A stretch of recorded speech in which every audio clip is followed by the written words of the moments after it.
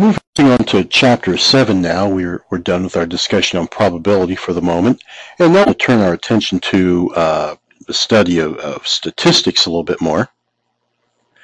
And in Section 7.1, what we'll talk about is graphing a particular type of data called qualitative data. So you can see what we want to do in slide number 3. We want to identify a population and a sample, classify data as either qualitative or quantitative, and then we have a couple graphs we want to construct, bar graphs and pie charts. So let's get at it and talk about types of data a little bit. So in slide number 4, we can see that data that can be placed into distinct categories according to some characteristic, attribute, or non-numerical label is called qualitative data. Sometimes it's called categorical data because this allows us to place data into groups. For example, if we're surveying a class and we want to survey what color everyone's eyes are, think about what the data would look like. It'd be a bunch of words, blue and brown and green and hazel, that kind of thing. So we can place that data into categories, and that's an example of qualitative data. Now contrast that with data that is numerical in nature and that can be ordered and ranked. That's called quantitative data. That's the kind of data we'll talk about in section 7.2 on how to graph that. All right, so let's take a look at an example to make sure we have this idea here.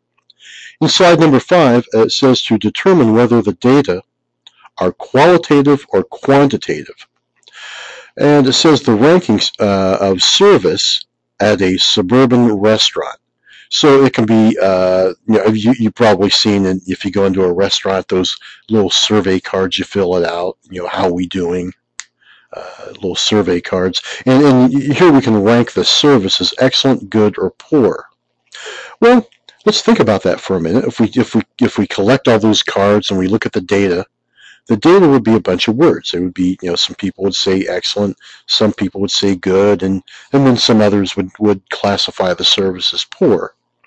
So it looks like this is data that is numerical in nature. So that's an example of qualitative data.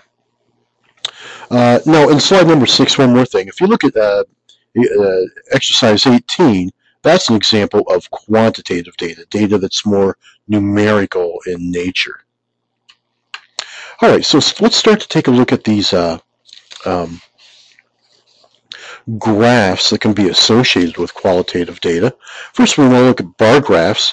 So in slide number 7, we can see the bar graphs are a type of graphs that are used to give a graphical description of qualitative data. And remember, we said that qualitative data is grouped into categories. Sometimes those are called classes. We'll talk about that more later. And the number of data items that fall into each category or each class is called that category's frequency. So the frequency is the number of data items which fall into each category. All right, so in slide number 8, let's look over some of the properties of bar graphs. I'm sure you've seen them before, but what we want to do now is to kind of formalize what the rules would be for constructing bar graphs. First, notice here the horizontal axis always contains the categories, the qualitative data labels. Second, the vertical axis is labeled with the frequencies. So we'll have scale marks for the frequencies that go up and down on the vertical axis. The actual category names will go on the horizontal axis. And one other property, and this is probably the one that's you maybe not be used to, the data are arranged from largest to smallest in frequency from left to right.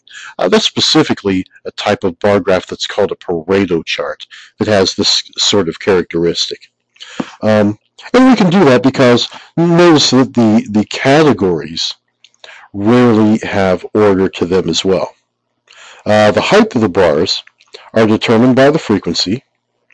And as far as drawing the bars, they have equal width and have an equal space in between them. So there's always a gap in between the bars in the bar graph. And finally, we always want to label the axes and give a title to our graphs. So in slide number 9, let's take a look at an example of one of these bar graphs here. It says the number of titles of new books imported into the U.S. in various subjects during 1997 is shown in the table. And we want to construct a bar graph of that. So notice here, for example, there were 190 new titles in education, 273 in fiction, and so on. Let's just take a look at the data real quick. The data is almost, if we look at the categories, it's almost in order, isn't it? Education is the least, and then fiction, and then technology would come in third in the middle, and then history, and finally medicine would be the largest one. And so if we take a look at slide number 10, I've used Microsoft Excel to get a picture of what this data would look like. So notice here, the largest class is medicine, and it was a little over 706. And then in history, it was 501, so right there at 500. And then technology was right behind that, right? It was history was 512, technology 501. And so we can see with the Pareto Chart style of bar graph, the data that has the highest frequency, medicine, all the way down to the one that has the smallest frequency, education. So if we want to graph this by hand, think of what it would look like. We would just draw our horizontal scale and our vertical scale. And then we'd want to put scale marks over for our frequency. So let's see, we could start with 100, 200, 300, 400, 500, 600, and we could stop with 700. And now remember, that is the frequency. That's what that horizontal scale represents. And then down here we can put our, on the horizontal scale, we can put our classes, our categories. First we have medicine. And then the next one is history. And then we have technology. And then the fourth one is fiction books. And then finally, education. Now, we simply want to draw some bars which represent the graphs that we want to use. So I'll just kind of pick a color here and start to draw some pictures of that.